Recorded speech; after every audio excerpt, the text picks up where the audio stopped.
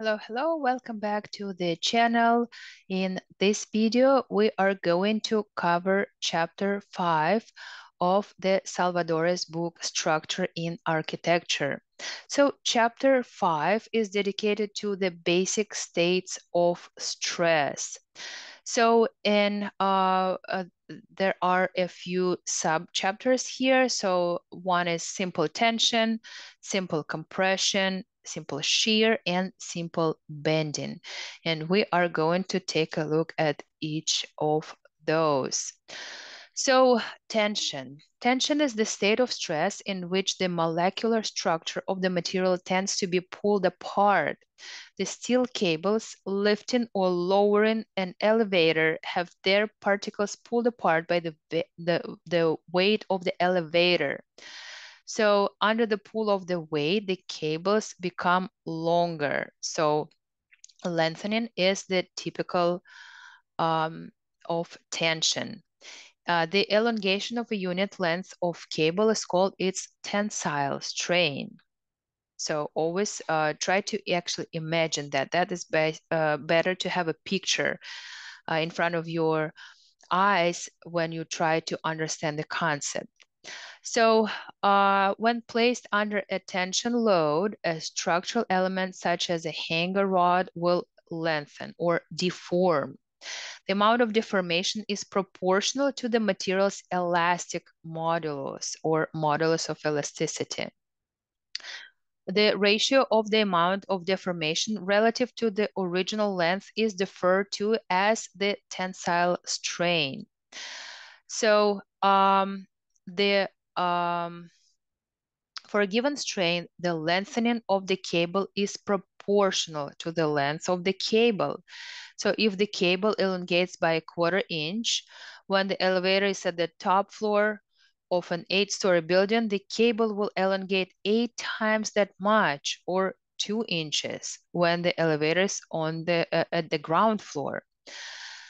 So, please remember that certain materials, such as concrete, may be easily torn apart by tension with little elongation. Others, such as steel, are capable of substantial tensile elongation and are very strong in tension. So that's why the reinforced concrete is a very good combination of both. So please refer back to the textbook. There are nice graphics here, and I would like you to see them. I would like you to remember them and maybe save them in your library for future reference. So we know that tensile stress is the most basic type of stress. The entire cross section of the material is acted on the same magnitude across the member.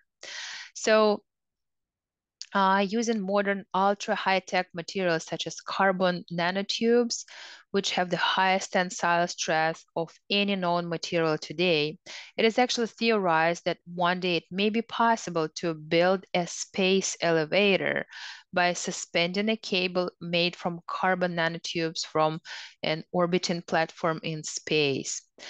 But that's just the theory, so it has not been developed yet. So the elongation is the most important, but not the only, deformation accompanying simple tension. Careful measurements of the cable before and after the application of the load show that as the load increases and the cable elongates, its diameter decreases. This lateral change in dimension was first discovered by French physicist Poisson at the beginning of the 19th century. And the ratio of the lateral to the longitudinal strain is called Poisson's ratio. So it's about 0.3 for steel. So when we talk about the simple compression, it is the state of stress in which the particles of the material are pushed one against the other. So a column supporting a weight is under compression. It shortens under load. And shorten is typical of compression. And in the elastic range, the shortening of a unit length or of column or its compressive strain is proportional to the load per unit of column area. So the ratio of compressive stress to compressive strain is the elastic modulus in compression. So again, a few images that I would like you to be familiar with. So please go back to the textbook. Structural elements developing simple compression are very common because eventually all loads must be channeled down to earth. They appear equally in modern steel buildings as well as Greek stone temples. So let's talk a little bit about buckling. So I don't know if you remember or not, but Charlie Chaplin uh, was often seen leaning on a cane made of a slim bamboo rod. So, and whenever he leans heavily on the cane bends outward. So that is actually called buckling out or buckling. And when the pressure is too much, the cane or the column or whatever member it is, it breaks. So the buckling phenomenon may be usefully visualized from another viewpoint. A slender column shortens when compressed by a weight applied to its top, and in so doing lowers the weight's position. So the tendency of all weights to lower their position in the basic law of nature. It is another basic law of nature that whenever there is a choice between different paths, a physical phenomenon will follow the easiest path. And we can see it with the water when it follows the topographic pattern and other things in nature. So it must be realized that theoretically the column will bend out even if the load is perfectly centered and the material of the column is perfectly homogeneous. In practice, small imperfections in the centering of the load and flows in the material will facilitate buckling. So the stiffness of a column and therefore its buckling load depends on its material, length, and shape of its cross section, and the restraints applied to its ends as well as possible bracing along its weight. To be strong against buckling and still be efficient, compression members must not be slender and yet must have a small area so as to use a limited amount of material. So that is just the dilemma that everybody has to solve when planning the structural loads and the use of materials. So the buckling load increases with the restraints at the end of the compressed member.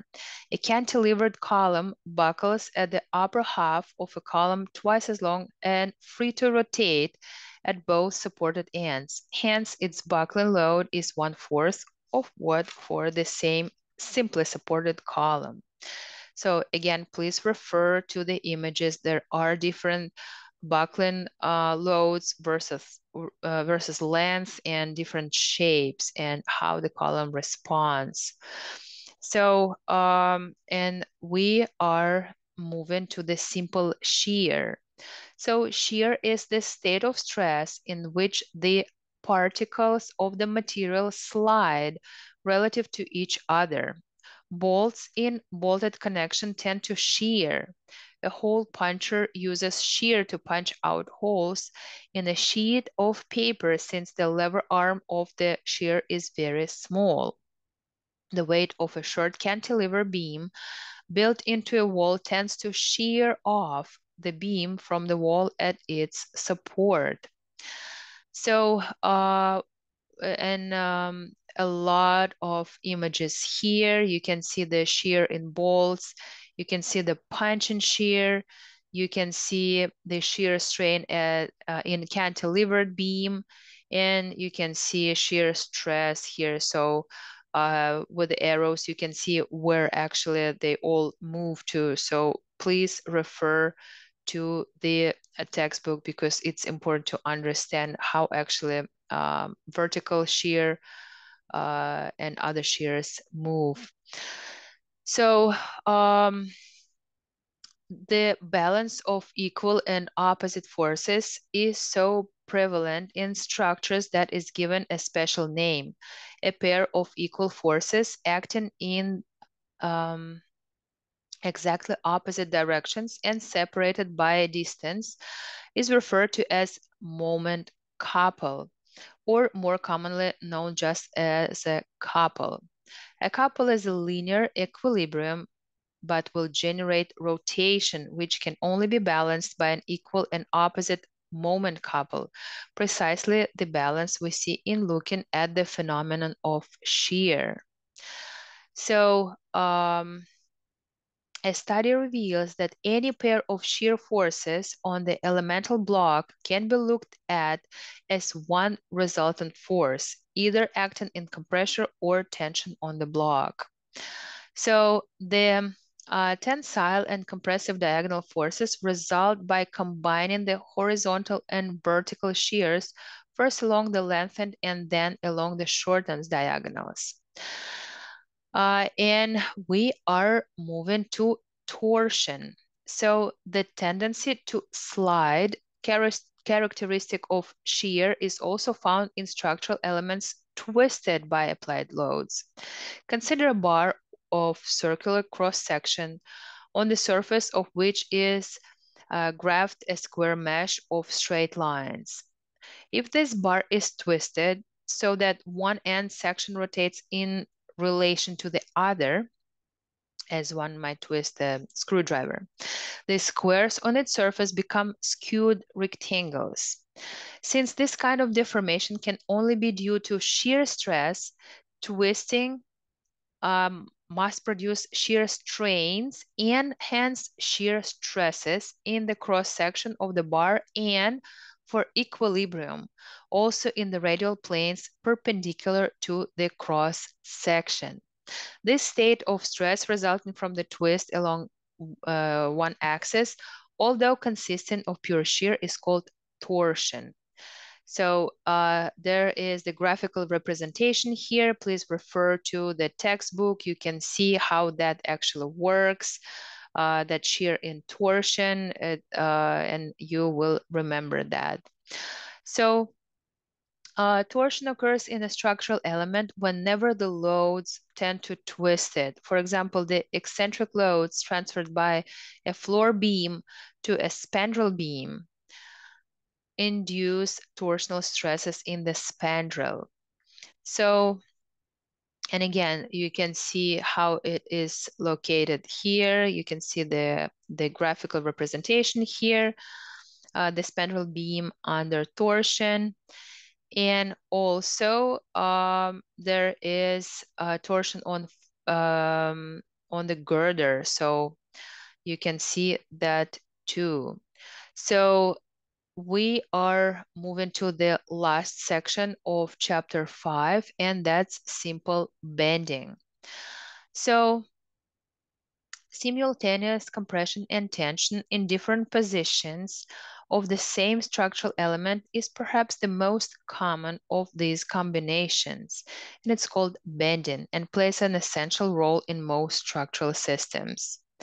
So when you if you can imagine a plank supported by stones at each end, and then two children of equal weight stand at equal distances from the end of the plank, then the plank bends downward, and the curve assumed by the plank between the stones can be shown to be an arc of a circle. So by drawing evenly spaced vertical lines on a side of a flexible foam beam, it can be observed that upon bending, these lines open up at the bottom and crowd at the top. And please refer to the picture, how that actually works, and how it's depicted in this section. So in view of compressive strength of most structural materials, it's relatively easy to channel loads vertically down to earth. The fundamental structural problem consists instead of transferring vertical loads horizontally in order to span the distance between vertical supports. Bending is thus seen to be the prime importance of a structural mechanism. So, and you can see the strains in bending. There are a few graphics here. You can see load channeling. So that is important to understand. Please refer to the book, and you can see the reinforced concrete beam, how that actually acts. And you can see what actually happens to concrete and the steel. So, and this wraps up our chapter 5. So, the next chapter is that starts structural forms. That's part 2 of the textbook, and that is going to be about tension and compression structures. And that was it for chapter 5. Thank you so much. I will see you in chapter 6.